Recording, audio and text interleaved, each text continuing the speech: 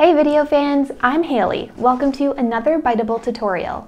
Today I'll be giving you a crash course on what video SEO is and some easy best practice tips for improving SEO outcomes on your video and web pages.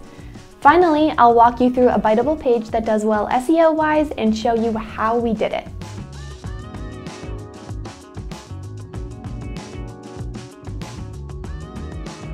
Has a video client ever asked you how to get SEO, like it's something they can add to a cart? Same. SEO is inherently confusing, so let's start at the start.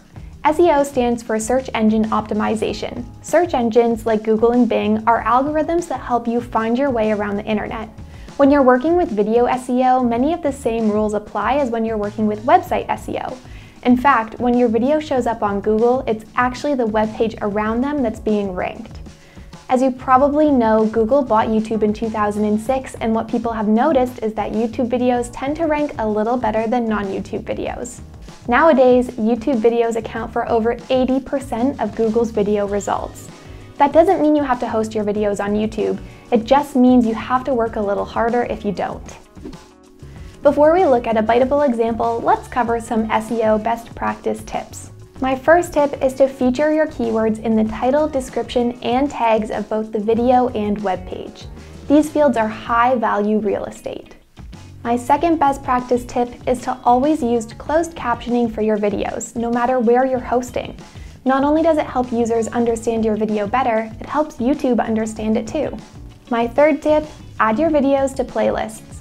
Just like on Google, the longer people stay on your channel or web page watching videos, the better. And playlists enable them to auto-watch your similar videos. And a final tip, make sure you position the video at the top of the page and make it big. You want it to be obvious that your video is the main event. Alright, I'll show you how we put it all into practice on the Biteable website. So here we are on Bitable's sale template page. This ranks pretty well for SEO, and we'll show you why. So we've got the sale title right up at the top here, immediately followed by our sale video template, and then we have all of our keywords put into the description right below the video template here. If we scroll down a little farther, you can see we have different playlists of related videos that people might be interested in if they came to see our sale template video.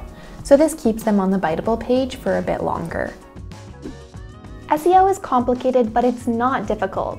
Always follow SEO best practice tips and you'll be swimming in organic traffic in no time. Head over to Biteable to read our detailed SEO guide linked in our bio, and hit the subscribe button for more. Bye!